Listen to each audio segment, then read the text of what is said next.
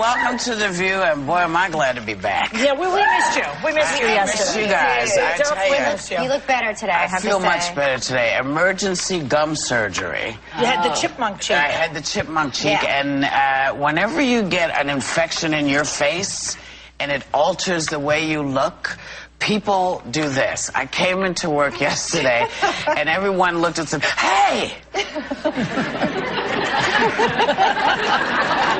How are you?" My face was out there. It was really out too. I'm not feeling as good as I should. Your face was so swollen, she couldn't look down to even dial the phone. Yeah. And you tried not to have Joan Rivers' face, you know. But you tried not to.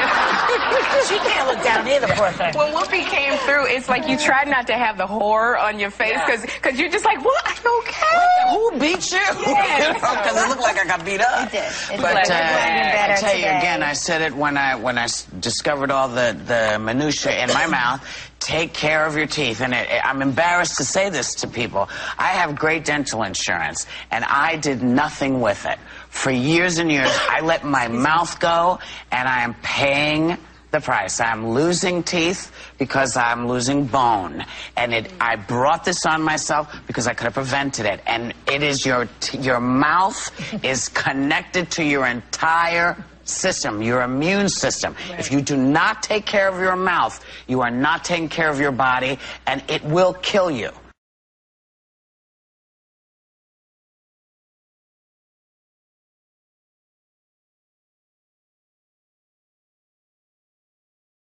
As you saw, I don't know whether you guys know this, but about a week ago, they finally linked mouth health to heart health.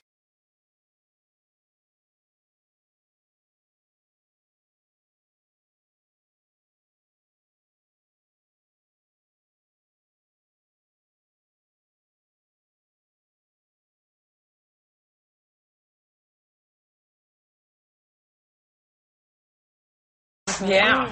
Gum disease can cause... Well, they're now having a talk to a good family friend, and he's a dentist, and he said that for the first time in a long time, the physicians are actually connecting now. You have cardiologists speaking to dentists and physicians dealing with oral care, and there's a good conversation going on between the two medical fields, which is great.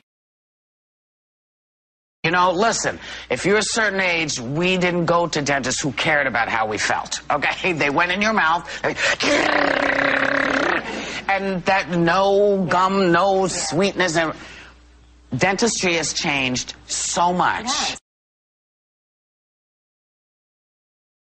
that it is really, they can do it, they can take care of it. It will be easier for you to teach your kids and grandkids again.